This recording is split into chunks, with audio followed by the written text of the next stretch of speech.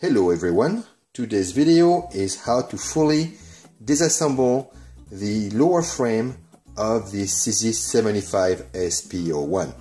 So let's start by unloading the gun and take apart or remove the slide. There we go. We will not need the slide today. That the full disassembly of the slide will be for another day. Alright, let's do the no-brainer of the grip. Okay, you're gonna need some punches to remove that pin here and this one there. This one retains the magazine brake, and this one retain the other part of the magazine brake, but also the entire hammer spring, also known as the mainspring.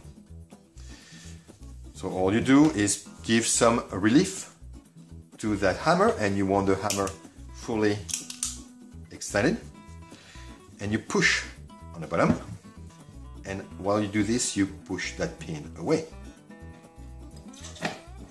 There we go. Now you want somewhere to put all your accessories, and this is not going to come out because the brake is still in. So you need to again release the this part and pull out the brake.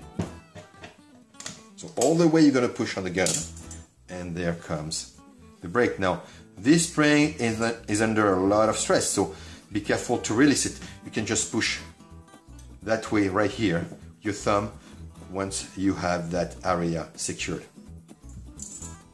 There you go. So we don't need this, we don't need the spring, and we need to remove the other part of the brake. There you go. And that pin is hanging out. So it's gone. All right. Now we are going to go for the sear. And as always, I bring my little tool here.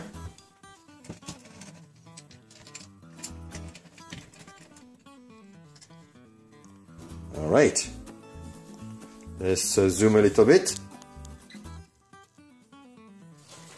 To remove the sear assembly, the ejector assembly, you need to leave that little spring here. Nothing will move until this is up. And put it aside. Then at that point you can release the safety, and nothing goes anywhere.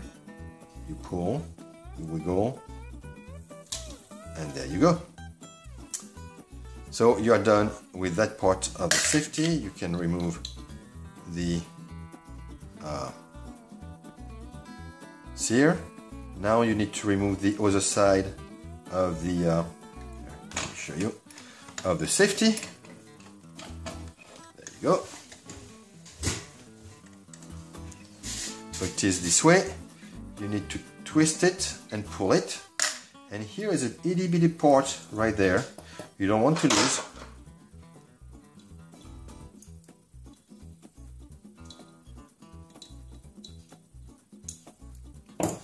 And there you are. So put it aside. Now on the other side, you have another little part. And that other little part is right here. You have a spring and a small part together. All you have to do is really just grab it. Now there is a spring with it, so just be aware of it, but it's not under too much tension. And that is it. All right, let's put it aside. Next, the hammer. On the hammer you have that little pin you need to push up. It came out very easily. I have been lucky on this one. Usually you have to go onto the other side with pliers to go grab it. Now it's freeing that pin that holds the hammer, and so you can push it from the other side right here, and it comes out very easily. It goes this way onto the gun. So you cannot go any further because of this protrusion at the end. and the little pin that went flying, lock it right here. Anyway, done. And now you can very easily remove the hammer assembly. In it you have two pins. You have this one here that retain the mainspring. Very easy to remove that pin. This one is a lot harder to remove. I will suggest not to do it. You can, but it is you have to force it out and force it back in. Now if you do a full clean on a gun, you might want to do it once in a while. So anyway, what you can do now is to, by pushing just slightly, that pin here will come out, and what you have is another pin. You have this arm and the rest of the hammer assembly. Then let's go forward to the trigger assembly. Alright, I want to put it into the frame. There you go. The trigger assembly is the trigger, the spring here, a pin that retains the spring, and the trigger arm right there. To do that, on the SP-01, like many CZ, you can just push the pin out. You don't force it, you just push it out. And I'm afraid that one day this one might slide out. But there is some force of the spring here, constant force on that pin, so it shouldn't just slide out. But if you are worried about that, Cajun Gun Works sells a pin which has a, let's say this is the pin, has a recess right in the center to hold the spring, so the spring will stop the pin from sliding. So again, you just push it out and done. This pin is a little bit different because at the end here there is a protrusion to stop the pin from going this way, but you can push it that way. And now when I release my punch, that spring is coming flying out, but not much, there's not that much tension. There you go. Now some people say that that spring is one of the first things to break on the gun. At about 1,000 rounds, I have almost 2,000 on my handgun and still nothing. I do have a spare in case of, but I don't see any stress or anything on that pin, so I'll keep on using it. Now I can push on the trigger. There you go. And here is the entire assembly. You can remove that pin very easily and put it back. And by the way, while we are at it, the pin that's here is identical to that pin here and there. Those three are the same. So when I'm going to reinstall that trigger assembly, I'm going to use that pin here as a slave pin to hold the spring. I don't have to build one or to buy one or anything. I use the hammer because the hammer will be put back into the gun after the trigger. Alright, let's continue. Now here to hold the trigger bar, you have another spring. So you need a screwdriver to remove that spring, and it will give you access to the magazine ejector. Here is that bolt, and with some pliers, so that's a tool you will need to have, I am going to remove that spring. It's not under any much tension. There you go. And the hooks go down. It goes this way, not that way. Down. Alright. And then finally, let me show you here, better angle with better light. And right here is the spring that holds the magazine ejector. There is the port. And here comes the ejector, magazine ejector. This is an extended one. And the frame is fully disassembled. Oh no, never mind. There is one more spring, it's this one here. So the spring is held by that pin here. Alright, so I'm going to change pin. There you are. My hammer. and everything is out. And that pin is really small. Where is it? That's how it looks like. And this is the part, the end that goes inside the gun. That's the end that goes outside the gun. The flat part outside the gun. And we had a spring which is right there. And it goes into that, let's see if we can focus right here. There's a hole. In the hole, you are wondering what it is doing. Come on, focus. There. What is that hole doing here? Is the other side of what's holding the pin. Right here. Now I'm having a problem with focusing. Okay, so that pin goes here and down. Okay, so now this is the pin and the gun is absolutely done. So now is to put back everything, and starting with the magazine ejector. So it goes this way with the part you push here. Now if you are left-handed, it will go that way. But I'm a right-handed, so I can put it this way or that way. And there is a small notch right there that you want to be able to see. If you slide the ejector, it will disappear. So you want it right in the opening. And then that's when it becomes a bit tricky, but you need the right tool, always the right tool for the job. And I use an Hemostat. And what I do is, because that part goes this way, I go right on top here. Well, I even take it upside down like this. And oh, the advantage of the Hemostat is you don't have to force it and keep it like this. You have teeth that will lock the Hemostat close for you. As high as I can, and as much of the tip of the Hemostat I can as well.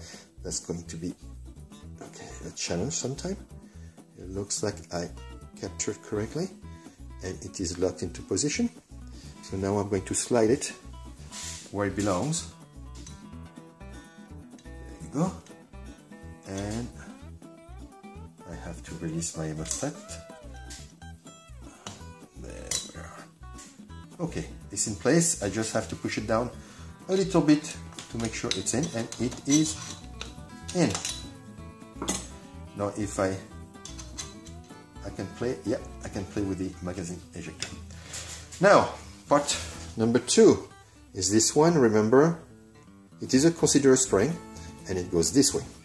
Again, some pliers to move it into position.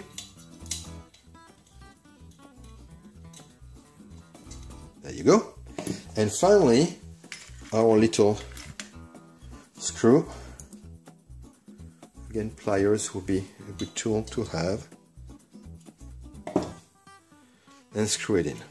Alright, one little trick is to not screw it all the way.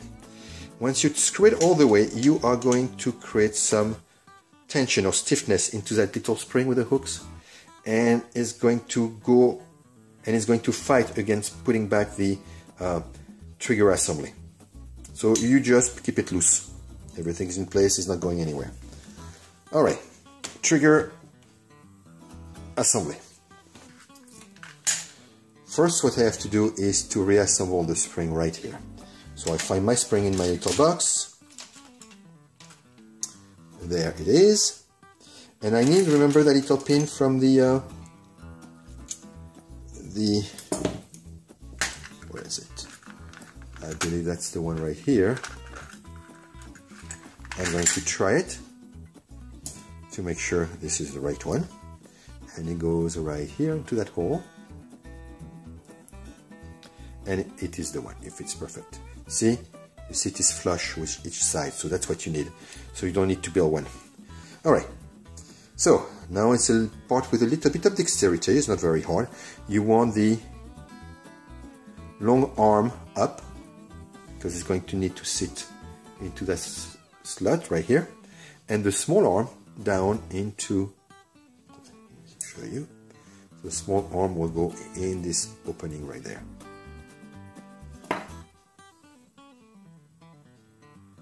Now while you do that, you push it, see, you are in, it's not going anywhere, oops, and then that pin is to go in the hole here. There you go. It's not going onto the other side, so I'm going to force it. I'm going to push the spring down a little bit, or the pin, and push it on this side here. There you go. There. And with that spring in position, I'm going to put the trigger in this slot, and the trigger.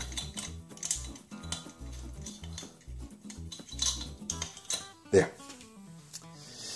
Now the pin that's holding the spring is not into position yet. I'm going to have to wiggle. I'm going to try to give you a better angle. So what I'm going to do, I'm going to go with a punch. I'm going to push that pin out. And the punch is going to go very easy in pushing everything out. Now then I can push the pin in. Now, very important for that tool, you need a ball at the end of that punch.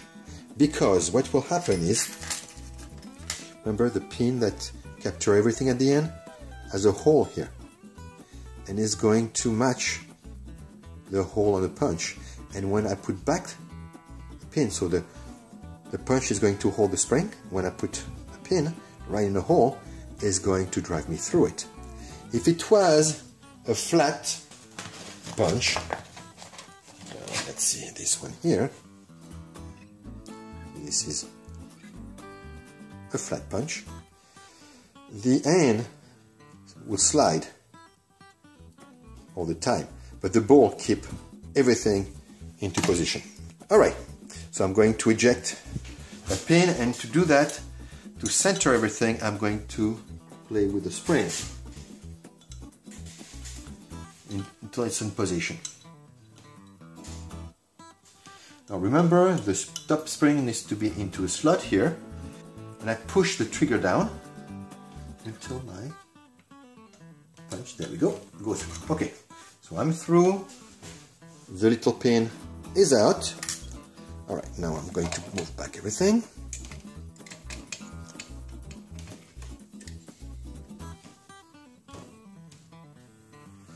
And what I do, I'm going to slide that pin. And remember, this pin comes out very easily, so I don't need to hammer it much if I need to, but it needs to be at the end of the punch. And this way, the hole on the trigger is so small that it will, that you need that kind of punch to drive it through.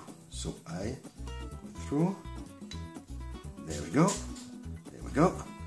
I'm going to hammer the pin. So I'm hammering the pin slightly, and when I know the hammer is almost going to reach the frame, I know the pin is in it almost to the end. So there I take it from the other side. There, voila. It is done.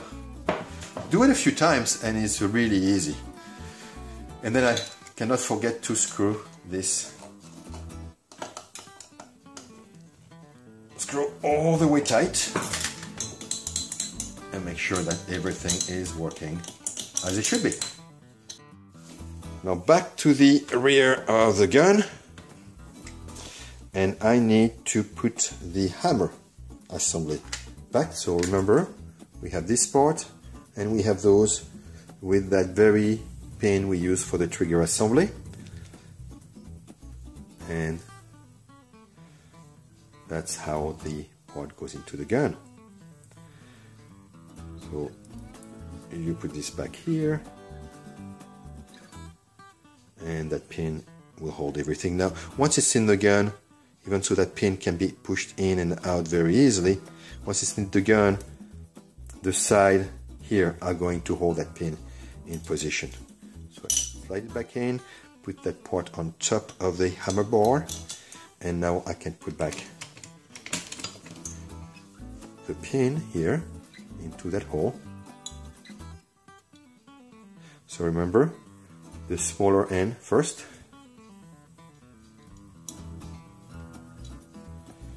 You push it all the way until it cannot go anywhere. And then now, to lock it in place, you have to put another little pin right here into the hole. And that pin is there. Those little pins look alike, but they are slightly different. This one is the shortest one. You slide it in there. And it goes into the hole. There you go. Oh, it went on its own. No resistance. Excellent. And once you put the block here, it's going to hold that pin down. This part here is going to keep the pin down. Alright, so we're not done yet. Little pieces. This one, not very hard as long as you guide the spring into a little hole at the end, and in the same time push down this way. So there is a small hole in the back, slide it in and push it into position. And I am in. Even easier than I thought it would be. Same thing on the other side.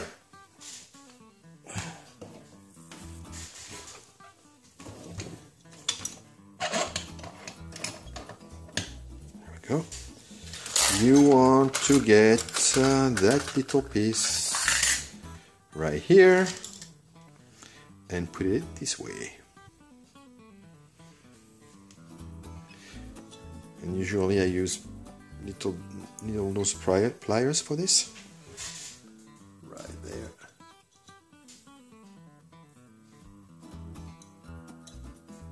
Okay, so it's in. Okay, so now we have that part in. I'm going to put in the sear that is going to hold that part there and that pin down here together.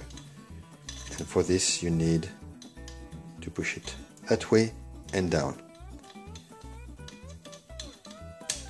There we go. Now the right safety. Oops. Up, remember, and down. And the left safety, I should have had it ready. And slide it in, wiggle it, find its way. There you go. You can feel a connection here. But you cannot push it anymore, because that little pen in the butt here is in the way. So I have to take a small screwdriver, and that part has some dent on top, so I'm going to grab them and push it back. And while I'm doing this, I push the safety back in, probably with my thumb holding the other side.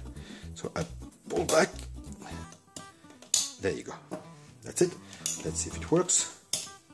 Yeah, safety works. Gonna work. That's it. The rest is a home run. Now what's left is that spring. This little part, which I don't know the name. Let's see, magazine brake. And those pins do not need any effort to be put in. Once they are in, they will be held in place by the grip. There we go for this one. And I'm going to insert the other end inside here by pushing onto the spring.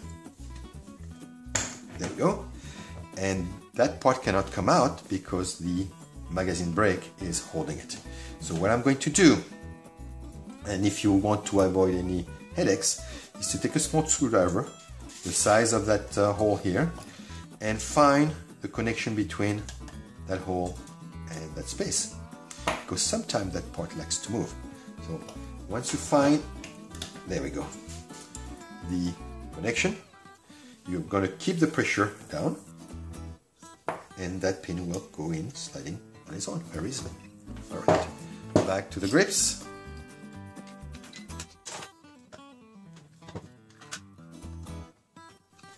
And that is it for the lower frame. Once you do it a couple of times, it will become a second nature, really. There is not much into it.